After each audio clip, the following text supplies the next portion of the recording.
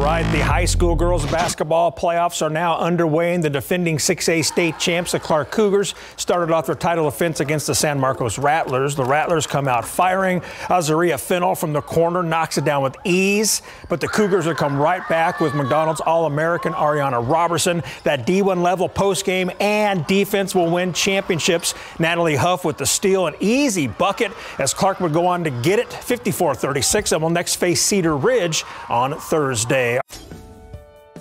Hello, everybody. Stefania Jimenez here. Thank you so much for watching KSAT's YouTube channel. Keep up to date with all of San Antonio's top news, weather, and so much more by clicking the like and subscribe buttons below. And once again, thanks for watching KSAT.